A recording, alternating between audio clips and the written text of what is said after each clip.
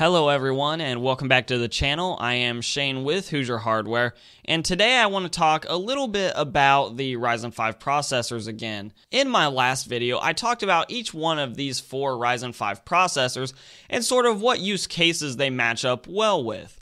Today I want to talk more specifically about the two 6-core and 12-thread parts, the 1600 and the 1600X. Specifically, I want to sort of outline why you probably shouldn't be looking at the 1600X at all. If you're looking at one of the 6-core parts, you should really be sticking with just the 1600.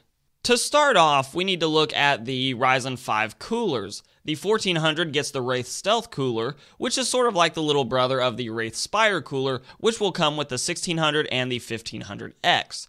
Now you'll note the 1600X does not have a cooler at all. For your cooling of the 1600X, you will have to provide your own cooler. Now, there are many great coolers on the market, but one of the fan favorites that people seem to go back to year after year is the Cooler Master Hyper 212 Evo, and this is a really solid cooler for $30. It presents a great value to the customer. So if we go back to the Ryzen 5 lineup list, you'll notice that the 1600X is already $30 more than the Ryzen 5 1600.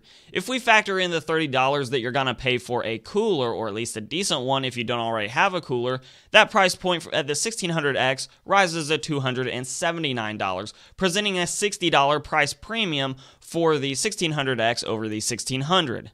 Now, the folks over at HardOCP TV were able to get their hands on 4 Ryzen 5 samples, 2 1600s and 2 1400s. And by the way, I'll link a card to their video above, as well as giving you the links to both their channel and their video in the description below if you want to check those out.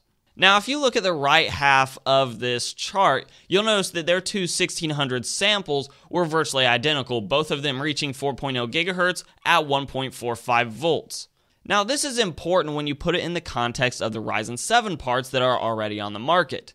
Ryzen 1800X parts typically reach 4.0 GHz, but rarely get to 4.1 GHz, and the same can be said of the 1700X. The Ryzen 7 1700, by contrast, comes in at a full $170 cheaper than the 1800X, but has often been shown to be able to hit 3.9 GHz, even with the stock cooler.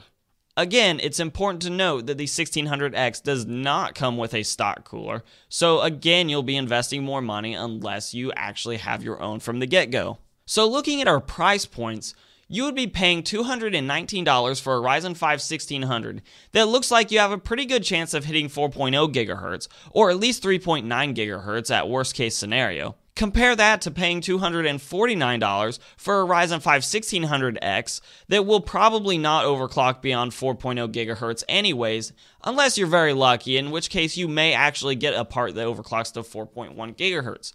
Even so, the biggest difference between these two parts is likely to be about 200 MHz from the best 1600X to some of the worst 1600s.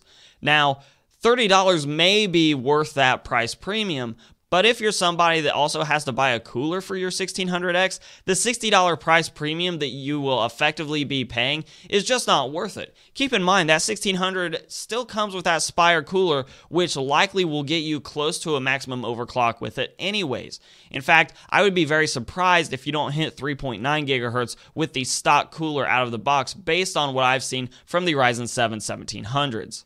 So what's this all mean for you, the consumer? Basically, it comes down to the same advice I am giving about the Ryzen 7 line of processors. Just skip the top tiers of those. Pass on the 1700X and pass on the 1800X because the Ryzen 7 1700 gives you about the same performance for a lot less money. The same advice holds true with the Ryzen 5 1600 and 1600Xs. The Ryzen 5 1600 coming with its own cooler gives you a much better price to performance ratio than will the 1600X, especially once you start factoring in the added cost of a cooler if you're somebody that has to add that to the mix. Now, don't mistake this for me saying that the Ryzen 1600X is a bad processor. In fact, I think it's a great processor. The problem is that AMD, with their performance of their tiers being so close together, it just doesn't make so much sense to buy the 1600X. It makes a lot more sense if you're buying a 6-core 12-thread part to just go with the 1600 and overclock it with a B350 or an X370 motherboard. So hopefully you found this video informative, guys. If you did, give me a like down below, share, subscribe. All those things are super helpful. You can follow me on Instagram and on Twitter at Hoosier Hardware. They are the same tags to make it easy for you. And now, of course, I'll let YouTube queue up a couple videos from my channel for you to watch. I'm Shane with Hoosier Hardware, and I'll see you guys in the next video.